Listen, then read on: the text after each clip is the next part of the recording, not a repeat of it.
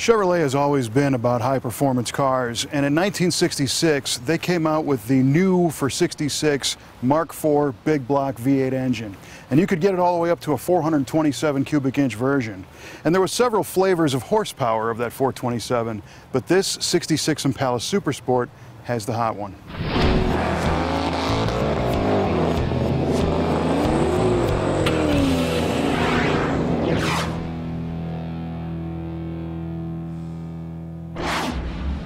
We feature a lot of very cool cars here in Muscle Car of the Week, and I'm a really big fan of this week's car. It's a 1966 Chevrolet Impala Super Sport, but it has the very rare engine option offered for the first time in 1966 called the L72 427. For 1966, Chevrolet's 427 engine was a new offering, and you could get this in the Corvette, and you could also get it in the full-size Chevrolets, so the Bel Air, the Biscayne, the Impala like we have here. And there was a couple different 427s that were available. One was a 390 horsepower version, and this one is the most powerful that you could buy, called the L72. And the mechanicals of the engine were special because it had a higher compression ratio, 11:1 compression. It had a special solid lifter camshaft, with a different lift and duration. It had special exhaust manifolds. It had a special Holley carburetor. So everything about this was designed to really get things moving.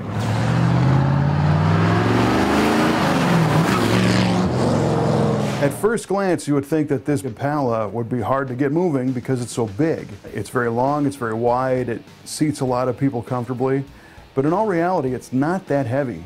Chevrolet rated this at 3,865 pounds. So we do see later muscle cars that got heavier than this thing that were much smaller. So that 427 with a 3,800 pound car meant that you had something that would perform really well on the street. This particular one is coupled to a 4-speed manual transmission, which makes it even more fun. And the original owner ordered the close ratio trans and the standard issue 3.3:1 rear gear ratio, which meant, again, this car was a lot of fun to drive and was probably pretty quick. At the time, the magazines were saying that these things ran mid-14-second quarter miles with the stock tires. Of course, if you prep this car to go drag racing and put different tires on it, it would definitely go faster. We saw some stuff saying they ran mid-13-second quarter miles.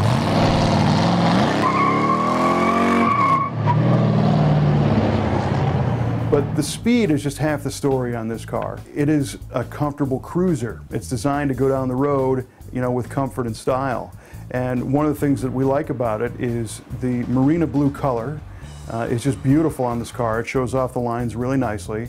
And this car is wearing some of its original paint. It's had one repaint on the outside, but the door jambs and under the trunk lid and all that stuff is still the original paint. It's pretty cool. The interior is all original, and it's a white color called parchment. It's very stark white when you look at it, and it wasn't super popular back in the day, but it's cool to see that this one has survived. Inside it has a couple other details that are worth noting. The console gauges, normally they came with the battery power ammeter and then oil pressure and temperature, and this one has been upgraded with a clock. It's one of the few options on the car. In the dash, in front of the driver, you have the high RPM tachometer and the rest of the standard gauge package. So, the bucket seats and the console and the 4-speed all kind of make this sporty on the inside.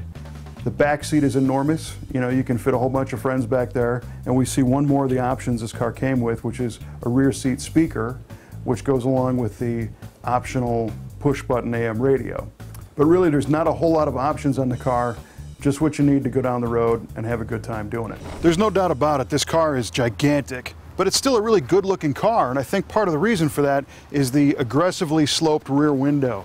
I'm sure it helped aerodynamics, but it really made this one of the best looking cars of the 60s. This is a pretty rare car, but we don't know how many L72 Impala 4-speeds were built. We do know that there were somewhere around 1,700, 1,750 L72 427 cars built, but that includes the Bel Air, the Biscayne, the wagon, the Impala. Within those, the breakdowns per specific model isn't really known. The one thing is interesting is that you could get a Caprice in 1966, and apparently there's at least one L72 Caprice known to be out there. But in this case, the owner went down to Kleinfelter Chevrolet in Jonestown, Pennsylvania, and plunked down just over $4 grand to take home this 1966 Impala Super Sport. Kleinfelter Chevrolet only closed recently, from what we can tell. And when he bought this car, he traded in something else. I don't know what he traded in, but he got about $850 for it, and just $200 more down sent him on his way to ownership of this beautiful Marina Blue 66 Impala Super Sport.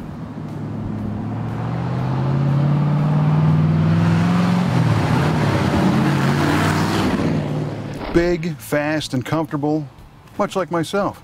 This is one of my favorites we featured. You can see more of this car on our website at MuscleCarOfTheWeek.com, and don't forget to share it with your friends on Facebook, and check out our YouTube channel, where you can always be updated on the latest episode of Muscle Car of the Week.